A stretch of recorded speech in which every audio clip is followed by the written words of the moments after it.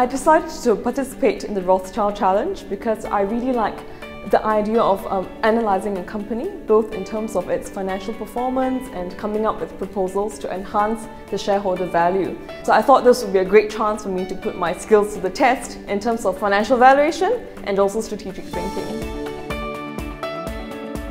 Finance Lab has been great in terms of meeting new people, whether it's at Rothschild or other banks, getting their insight on how banks work in London and in practice how they tackle cases.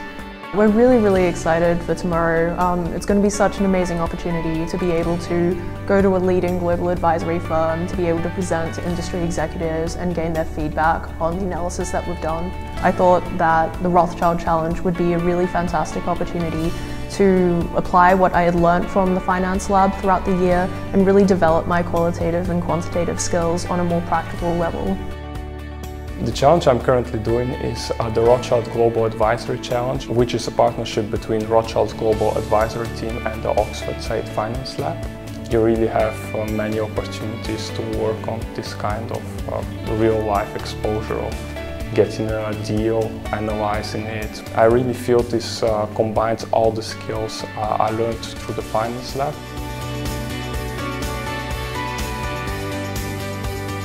I've just arrived in the Rothschild office, slightly nervous, but I think I'm very excited to just have the opportunity to present.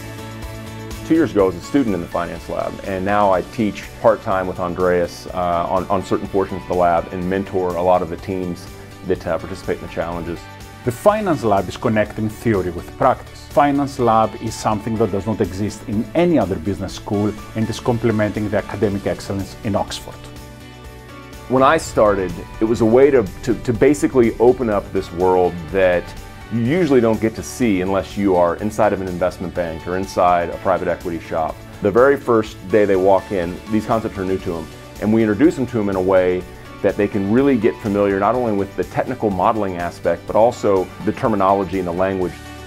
Way back in October, we went up to Oxford and presented at the Finance Lab and set the students a challenge where we asked them to present to a board of a publicly listed company.